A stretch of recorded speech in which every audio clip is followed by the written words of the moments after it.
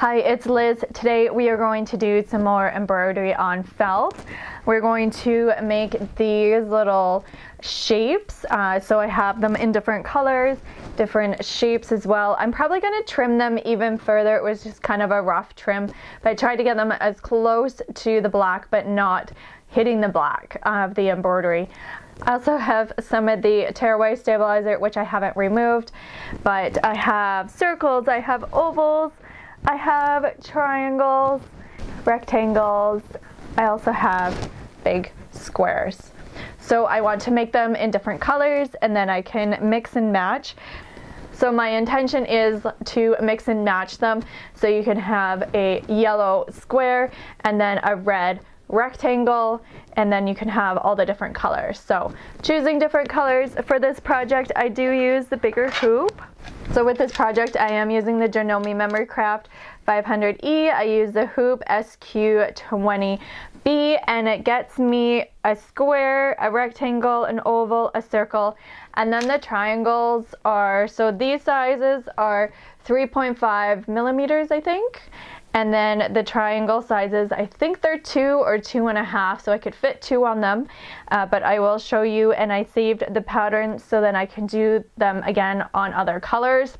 So there are other shapes. I think there's a hexagon and some other shapes as well, so I'll need to do more of them in different colors, but that will be a separate hoop. So another thought is I could do the bunch of these sizes for the shapes as well and then add them to a different pack, so I can definitely get a lot more of this size onto one of those sheets than the 3.5 millimeter ones. Okay, so I wanted to show you the embroidery file is on my memory stick, so I go to my basic shapes and I have saved it in here, but it says page 1 and 2. I don't know why it's not saving on the first page, but I go to there. And then these are all individual shapes that I have put together and then have saved the file.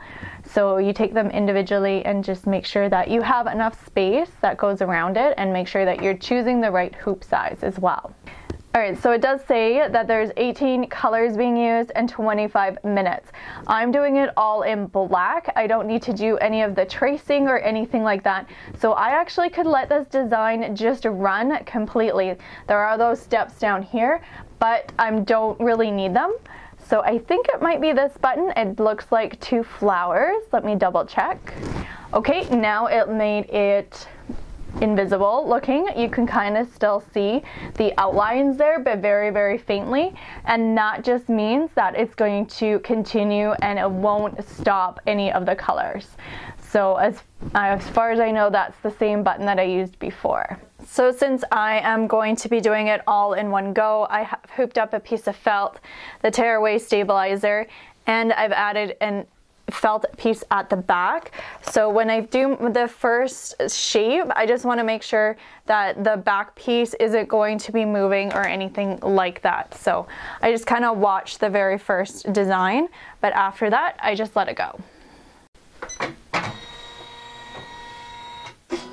So it did stop just after the first trace, so I'm just going to have a look and see if there's any other buttons I can press. Right, so if you want to make any changes, you just have to press the home button up there and then you go back to grid and it'll take you to that location. So let me find the one that I used last time.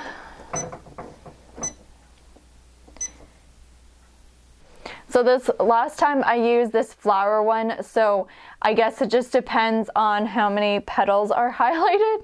So in this one it shows all the multitude of colors of petals and then it goes to this solid color. So I'm going to press that and then it's going to show all layers without stopping to change colors. I'm going to press OK. And then the screen went white again. Alright, so I'm just going to start it now and then it will run without stopping.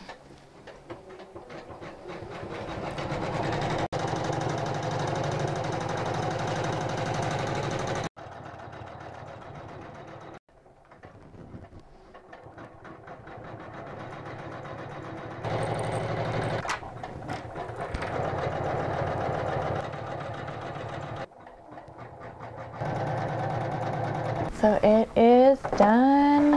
Lift up the presser foot. Alright, so it is all complete. And you can see on the back, just some loose threads.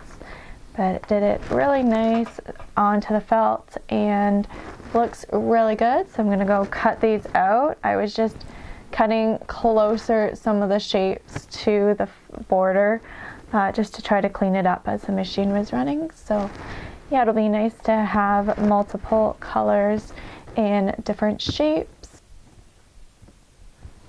So thank you so much for watching. Please like and subscribe, and I will talk to you later. Bye!